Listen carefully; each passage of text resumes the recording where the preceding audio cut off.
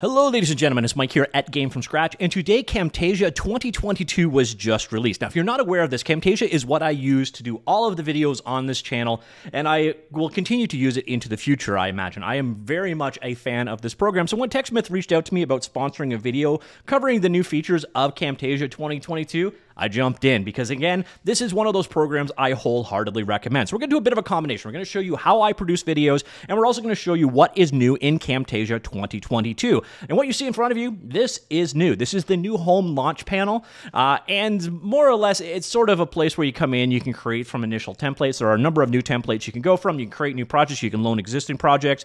You have some learning portals here and access to online help, etc. But what you're probably going to do is start by recording your screen.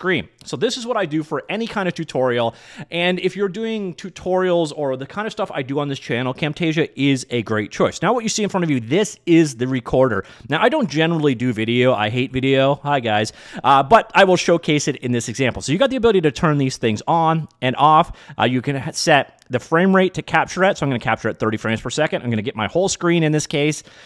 We do have the video being recorded at 1080p. My microphone is selected. Now, interestingly enough, I do have a pair of recordings going. So this is going to make some interesting results. You can also record system audio if you want or not. And then when you're ready to go, just hit record. So once we got our project starting to record, by the way, you can also acquire video from any other source, or you can use an open source thing like OBS or Shadowplay, especially important if you need to do like high frame rate real-time games. That's one of those areas where Camtasia is not perfect, but generally it is good enough. By the way, this is the Lyra Unreal Engine example. I'm just going to use it as an example of something I might have recorded in a gameplay tutorial or game development tutorial, and actually this is one of those things I mean to talk about at some point in the future. Because this was a really cool example they released for creating shooters using Unreal Engine 5. But that's not really the reason why we're here. We're just here to capture a little bit of footage, and now we have some footage captured. Now you'll notice my screen capture is not on screen. It's up here in the tray. I also have two of these things going, so I'm going to make sure it's the shorter one. All right, so this one, we are now done our recording. So we're going to stop our recording, and what this will do is fire up Camtasia itself. Now, Camtasia is a full-blown video editing suite. So this project is a 4K project. You do have control over how you want to set your project up, the frame rate you wish to work with, and so on. Down here, you can see the audio that we recorded and also the camera. So the camera settings, we can actually make that as big or small as you wish. We could also get rid of it completely. We can change the opacity of it as well. So if you want to have an on-screen capture of yourself, that is an option. Again, it's not one that I particularly use because I don't particularly like being on camera. On top of that, you got your straightforward video going on here. Now, one of those things I almost always do, well, first off, I separate my audio from my video. It's just a habit I've got. You're working with a timeline down here. It is very simple and straightforward to work with. So we've got the video recorded itself. It scrubs over time right here. And I could do something simple, like I could bring in an asset. I'll bring in the title screen for this particular video I've already designed. So a 4K image, like so.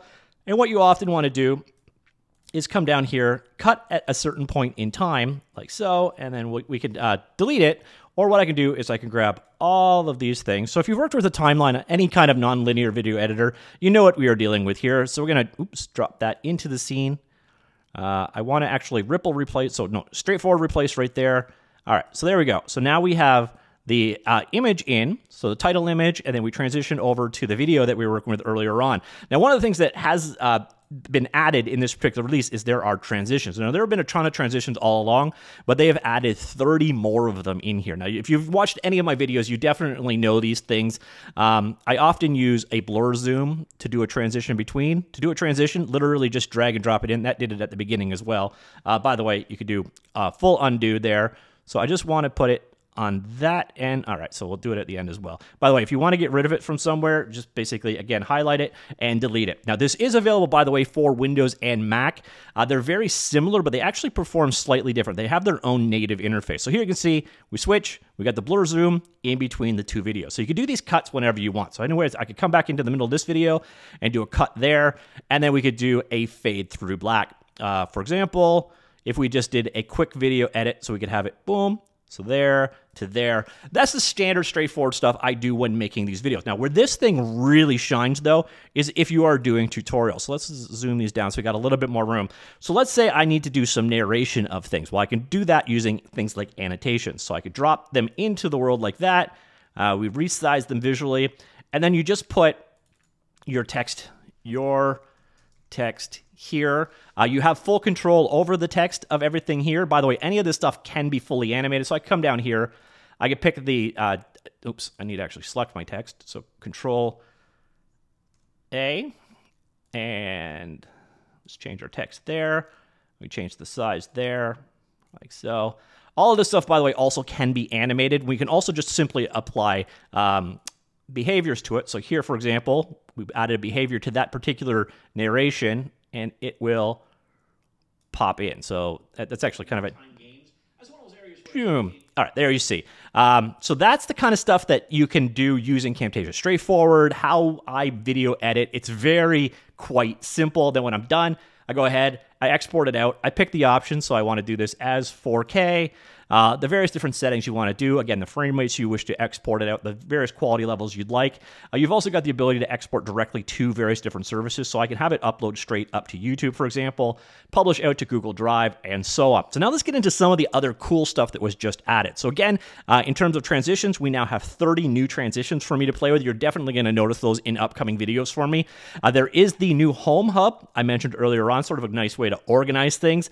But one of the coolest new things is the library. If you come into the new Camtasia 2022 section, you're going to find there are 1,000+ items in here for you to use. And some of these are incredibly useful, especially if you are like me and doing tutorials. So we got some stuff here like straightforward audio, things like claps, guitar, strings, sounds, and so on and so forth. So you got just some stock audio in here that you can work with. You've got a number of different callouts for doing things like counters. If you want to have a counter in your scene, literally just drag and drop it out, and boom, you now have a counter, which, by the way, you could just edit the values right there. You'll see it's got, let me zoom that in so you can see a standard time code in there, so you can set out the timeline or time limit for that counter to work with. But I'm going to get rid of the counter. And what we're going to instead show you is one of the things I think is the coolest. We got a number of things here for like cursors and so on, and UIs. So you got titles and fills and overlays and other things like that. But what I love is these. So first off, we've got a number of different devices. So if, for example, you want to have the frame of an iPhone, you could drop that into the scene and work with it there. But where I find kind of useful is stuff like, let's say we want to do a search. So I could drop a search field in. I literally just drop it into the world like that, and then come up here and I can edit. So I can put the text right here.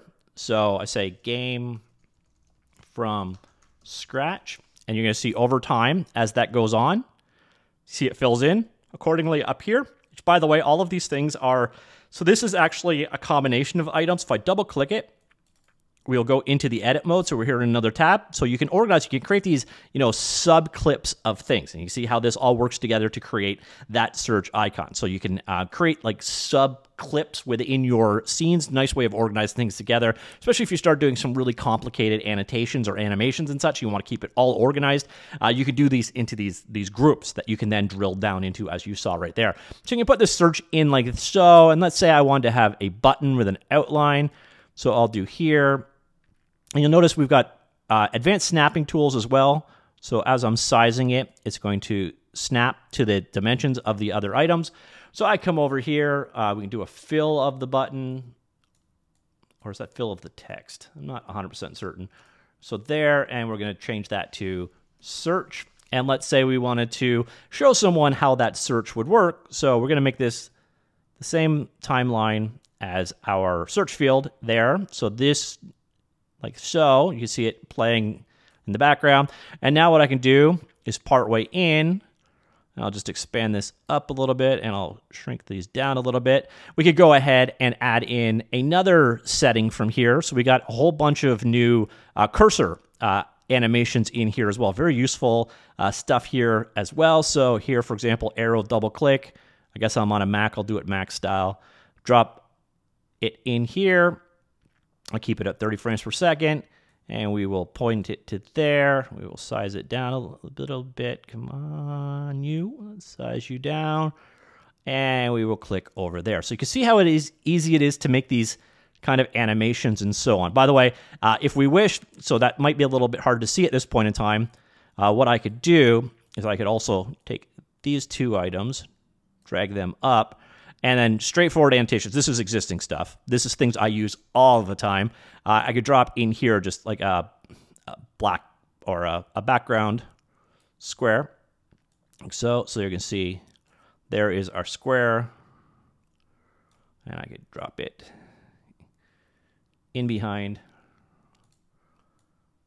like so. It makes it a little bit easier to see. So you can do these really complex groups, by the way. Again, I could take them all together and we could group them into a single thing. And again, you can drill down into that group and treat it as a single entity. And again, it has a timeline working for it. So this new library, this massive library of new stuff, Camtasia 2022, is very, very nice. Now, we're still at the library. I'm going to show you one other aspect we've got here, and I can go into my downloads. And you see here, I've got a number of downloads I've used from previous videos, and I use a fair bit of stock video in what I do. But in order, so let's say, for example, I'll just grab this clip here. Let's move new place in the timeline. So let's move over here. So you can see straightforward clip of some kind of effect that I used in the past. And there, let's stretch it out to the full screen. So there we go. So you can bring video in like that. Well, what I could do is I can click here and do download more assets. And this hooks in to the Camtasia assets. So direct integration into the asset library that's available. This is an additional subscription, one that I gladly pay, by the way. If you are doing content creation professionally, in other words, if you're making any money on YouTube, you do not want to be using assets that you do not have a license for. They do come after you, by the way. So let's say we wanted to search for something psychotic. So you can see here, we've got images, we've got videos, and we've got audio clips here as well. So let's go check out what we've got in the video library. So again, do keep in mind, this is a separate subscription. Let's get something kind of creepy. So yeah, that's kind of creepy. All right, so what we're going to do is we're going to grab this guy right here, 1080p, sure, and we're going to send it to Camtasia. So we'd have this integration here. So that is going to go ahead and download it. So you see right up here, the icon for it. Pick where you wish to download it to. I'll download it into downloads. There it is available for me, like so. So if I wish to use that video, I can now use that video. And of course, we can put the video behind the other video.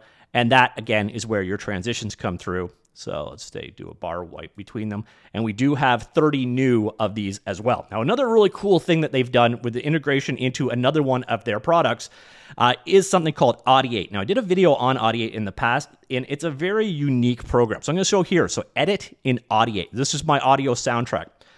So you got to save your project first. So let's save this as temp on my desktop. All right. So we'll save our project, and then this is going to fire it off into Audiate. It's going to automatically open it up. There is by the way, there is a 30-day free trial of Camtasia 2022 available and a 7-day trial of Audiate. So if you want to check any of these things out, you can do so. So this takes a little bit of time because what it's doing is basically transcribing the audio into text. And this is an impressive tool. Now, I'm not going to spend too much time on it. Again, I've done a video on it in the past. What I'm more showing you is the tight integration in between the two programs. So if you're one of those people that's a little awkward or you run from a script, here you can see everything I said converted into a script. So here you can see, jump to Camtasia. So it's corresponding. So as it goes through, Camtasia is not perfect. So there you go. So let's say, where are we going to do? So let's go not, and let's say I came in here and I wanted to turn perfect. And I didn't want that. So I could go here and I say, okay, perfect. We go waveform editor and we can actually make changes to the waveform, including just straight out erasing it. Another thing I can do is with the area selected, instead of perfect, so let's grab that area around perfect. So you can see it also shows you in the waveform the area that is being selected. I can instead say ideal. So now we have ideal instead of perfect. Well, actually, we have both in this case. So what I'd probably want to do is get rid of the other one. And then boom. So we've just swapped in Camtasia is not ideal. Camtasia is not ideal. And then we've got a pause there we probably don't want. All right, so let's just get rid of it. So now let's see what we've done with our timeline here.